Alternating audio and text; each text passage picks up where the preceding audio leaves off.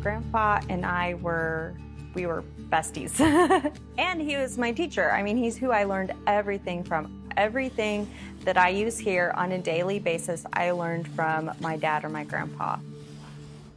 In December of 2016, Grandpa had a farming accident. He was here one day and gone the next. I was thinking, oh my gosh, what am I gonna do? How in the world am I gonna do this? But then I just decided I was just gonna do it. And that's all there was to it. And it went well, actually. It went really well.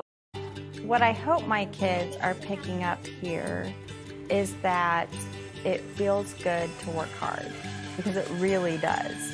I hope my girls do realize that they can do whatever they want to do by seeing me do something that's not typical.